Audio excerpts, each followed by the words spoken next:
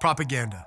Ideas or statements that are often false or exaggerated, and that are spread in order to help a cause, a political leader, or a government. That sounds a lot like what I see every single day when I actually waste my time to keep up with what the news media is saying. I know this firsthand from seeing and hearing about media reports of what I was doing in the military that weren't even close to the truth. If you or someone you know wasn't actually on the X, then you're getting third-party information. And we all know what happens when he said, she said. What I mean by that is if you weren't actually there to witness the events, then you truly have no idea what really happened. Let's bring up a recent example, the Navy Yard shooting. Same gun, different sleigh? To this day, I still talk to people that believe there was an AR used in the Navy Yard shooting, thanks to inaccurate media reports at the time of the incident. There wasn't an AR there at all, it was a shotgun.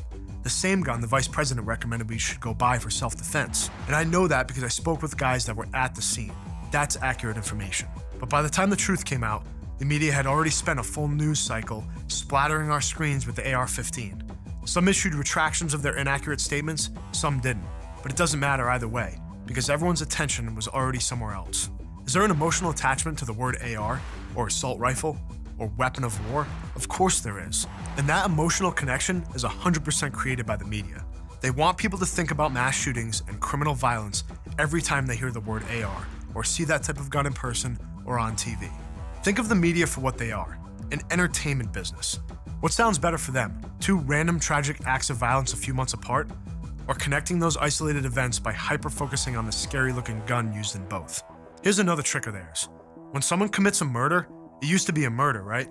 But now they race to label anything with a gun as a shooting, because they know how much more attention they're going to get with that word. So the average person who doesn't stop to think about what he's watching falls for the storyline. Think about the difference between a shooting and a murder. In one you have a shooter, and the other one a murderer.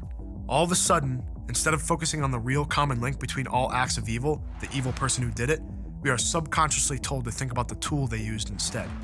Evil is the problem, the tool is irrelevant. And stories designed to make you think anything other than the truth are propaganda.